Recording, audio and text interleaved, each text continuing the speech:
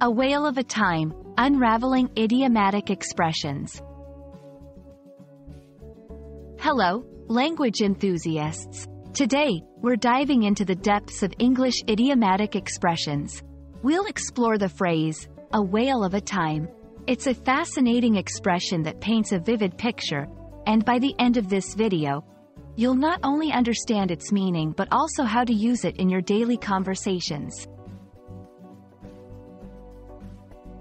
The phrase, a whale of a time, is an idiomatic expression used to describe an exceptionally good or enjoyable experience.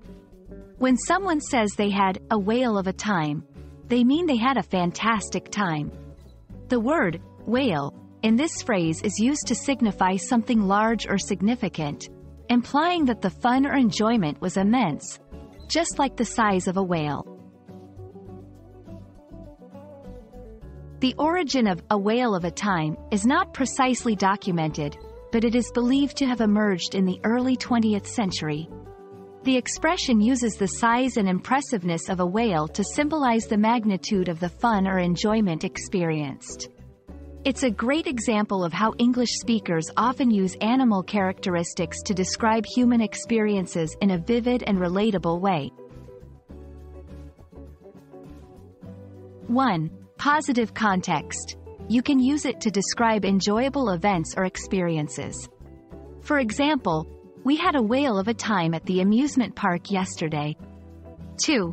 Past and future tenses. It's versatile and can be used to talk about past, present, and future events. For instance, they are having a whale of a time at the beach. Or, you will have a whale of a time on your vacation. 3. Variations.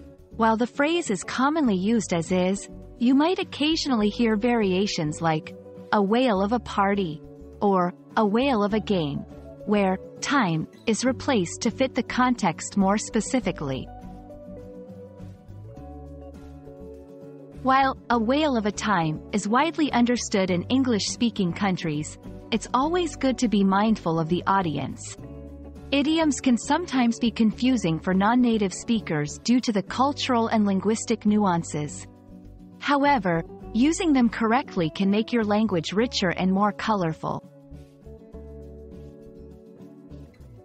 In today's linguistic voyage, we uncovered the meaning, origins, and uses of the phrase, a whale of a time. We hope you had a whale of a time learning about this delightful expression. Remember, language is not just about grammar and vocabulary, it's also about the colorful expressions that bring our conversations to life. Keep exploring, and see you in our next video.